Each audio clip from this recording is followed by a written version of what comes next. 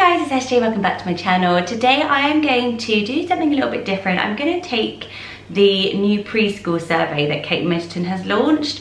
It is called 5 Big Questions on the Under 5s, and it's been all over the press this week. Kate Middleton, Duchess of Cambridge, has launched it here in the UK, asking everyone to take part, everyone, parents with under 5s or older children who have obviously then once been under 5, to do this survey to answer these 5 big questions, and then they're going to release the results. And because obviously Kate Middleton's involved, the NSPCC are a charity supporting it, and lots of professionals working in early years, maybe it'll make some big changes. Like, they were saying that the first 5 years is so crucial, and Kate Middleton was talking about this a lot, saying that all the issues, people that she's met since working with the royal family, like people struggling with homelessness, addiction, mental health issues, she's like, a lot of it she was so fascinated by was going right back to the first 5 years of your life, which kind of freaked me out as a mum, because I was like,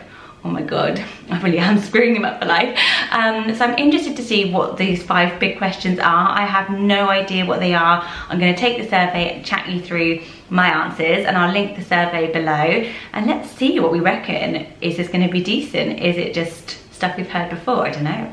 So question number 1 is, what do you believe is most important for children growing up in the UK today to live a happy adult life? And it is multiple choice, so it is good physical and mental health, good friendships and relationships, access to opportunities, or access to a good education.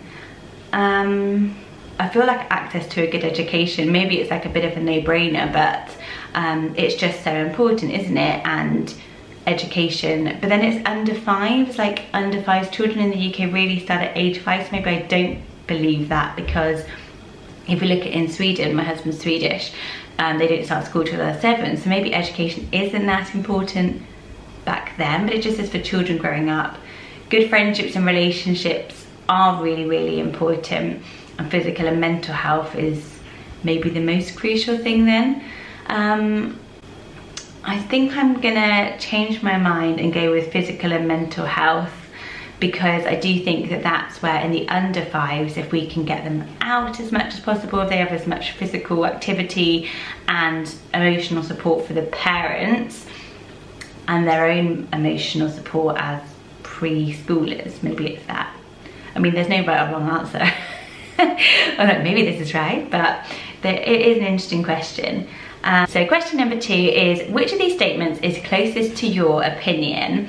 It is primarily the responsibility of parents to give children aged 0 to 5 the best chance of health and happiness. It is primarily the responsibility of others in society to give the children the best chance.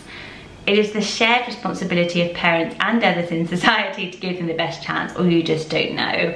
I think that it's definitely, it should be much more of a shared responsibility. If I was alone, battling, and at times you feel very alone, you know, it can't all be on our shoulders. Like, I was full-time working mum, had to go back to work when the children were under 1, so it can't just be, I can't possibly have the opinion that it's primarily the responsibility just of the parents, because there's so many great caregivers out there. So there's obviously not the others in society, it's definitely a more shared responsibility. And it would be nice if parenting was talked a bit more like that as well. Like, if we recognise, you know, from the minute you become a mother, you're flooded with a lot of support, and then that lasts about 3 weeks, doesn't it? And then it's like slowly dwindles away, and you're like, what happened? Suddenly I was like top of the world, most special important person with this new baby and all this advice and help, and then literally like a couple of weeks later no one cares. And when you go back to work, I found when I needed the help the most, my mental state was very low, and I felt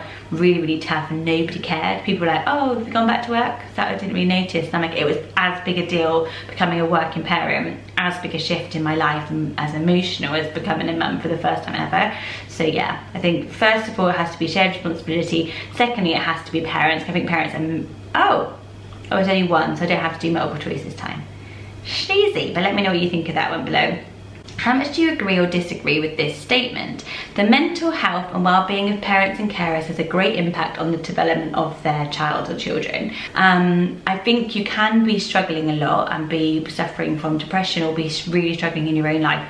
You know, none of us sometimes, you know, I've had 3 children, and sometimes I found out I was pregnant at a really difficult time with my first baby. Second baby, it was pregnancy after a loss, so there was a huge different feeling of emotion as well around how I felt emotionally, a bit unstable I would say, during his pregnancy. And then the third baby was probably the happiest I'd been, and then I had a really difficult time after she was born, not to do with my nuclear family, but there were some difficult times happening around me, and it really affected me negatively, and I felt very much like I could keep my head above water and I could keep them happy and I could keep the wheels spinning. So it's not like we are unresourceful as parents. Like, we can be having the toughest time ever, and we get up and we smile and we survive and we help our kids thrive. But, you know, I do strongly agree that it does have a great impact on our children. Like, they pick up on more than we know, and even at a tiny age. Like, I had a very happy childhood, and I remember the playfulness, I remember the fun, I remember the gentleness, and that was probably, then I also remember if there was ever a tough time, if my mum and dad felt low, like I remember it so strongly. So I don't know, you know what I'm trying to say, but I do strongly agree with that. Question number 4, which of the following is closest to your opinion of what influences how children develop from the start of pregnancy to age 5? From the start of pregnancy, mostly the traits a child is born with, so nature. Mostly the experiences of a child in the early years, nurture. Both nature and nurture equally, or I don't know.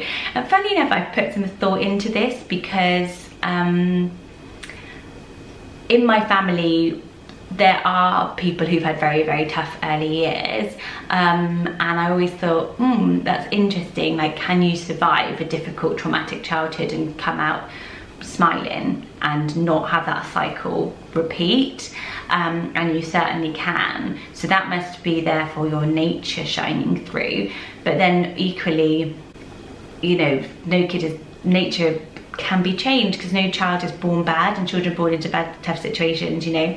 There's wonderful systems out there like adoption and things like that, which show that nurture is so crucial. Like, maybe I'm saying both equally. Last question. Which period of a child or young person's life do you think is the most important for health and happiness in adulthood? Start of pregnancy to 5 years, 5 to 11, 11 to 16, 16 to 18, 18 to 24, or they're all equally important, or you don't know. I would have said before this survey, happiness in adulthood, that maybe the 11 to 16, like secondary school, because that felt the most linked in my personal experience to how happy I felt in adulthood. Like, if I go back to, you know, the foundations of my days, it would be my secondary school experience, but that's probably because I had a really stable and easy childhood. Like, my 0 to 5, my 5 to 10 was really stable and secure. Grew up with, you know, me and my sister in a loving household with a mum and a dad, and there wasn't much drama. That came later. So I don't know, but then what I'm understanding from this survey, from hearing this be talked about a lot, is that the 0 to 5 is apparently one of the most fundamental times. Maybe I'll cheat and put the start of pregnancy to 5. Start of pregnancy feels bloody scary. Like, pregnancy is so difficult. It's like, do we have to, like, worry about their health and happiness in adulthood from the second I find out I'm pregnant? Like, that's a bit much. I'm actually gonna write I don't know, because I don't know. And maybe Kate's gonna really take my opinion on. And then the last question is there anything else you would like to tell us about your views on the early years of childhood? And you can enter further information, so I guess this will also be an algorithm where they answer it.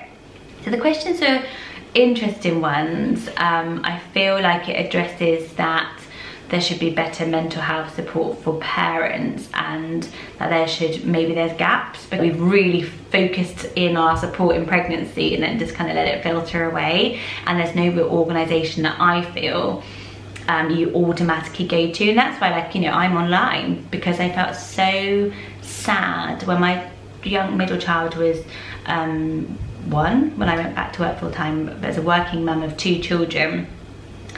I felt the saddest I'd ever felt. So sad, because I just felt like I was not being a good mum because I was working full time in a big job in London, so I was out the door, home late. The children were getting the worst of me, I was getting the worst of the children, so I felt a disconnection with them, and I felt like my life was that I was being just working for no reason, just to pay for somebody else to enjoy my life. Like my nanny was basically enjoying my life. It was like the opposite of that. What was that? Hand that was the cradle, where I just felt so jealous of, you know, I'm paying this woman and then she's sending me pictures of her pushing my kids in the swings. Like, that's what I want to be doing with my life, and it's not fair because I can't, because I need to work to keep a roof over the head, and you feel the pressure and you feel down. And that's why I turned online, actually, because straight away I felt relief, and I found like talking about things openly kind of helped me to, it was cathartic for me, and then it was like I could say anything because somebody out there would get it. Hopefully the survey is going to address the fact that we need more support later on in life as well, and the working pressures, and there are ways that, you know, the government could ease our working pressures, better flexible working. Like, it breaks my heart the amount of friends I've got who feel so trapped in their jobs and no chance of progression. They're just, but no get out clause because they can't afford any other way. And the flexibility isn't there, the school time hours of being able to work, and that pressure being on both parents, like dad's being allowed to do it as well. I feel like they're still very much mum as caregiver, and we are definitely more judged as working parents. But let me know what you think. Hopefully it's been interesting. Let me know if you'd heard of the survey. Obviously, if you're not in the UK, you can't take the survey, but if you are in the UK, then maybe you go ahead and take it. If you are a blogger or an Instagrammer or a YouTuber, maybe do the same as I've done and share your opinion on it, because I really believe that what Kate Middleton is trying to do is being the catalyst to open these conversations, and we as parents should embrace that and be like, great, somebody is talking about us, somebody is talking about mums, somebody is talking about the fact that we can sometimes be really overlooked in society, and just seen as, you know, we never get a thank you, we never get a well done, and parenting in this country, you know, isn't looked at as, oh, it's the best in the world, you know. That's, you know, we just need some help. There's so many areas. So there's 5 easy questions. They are deep and interesting. I'll link it below. Hope this has been interesting a little bit. Let me know below, and I'll see you on my next video. Bye guys.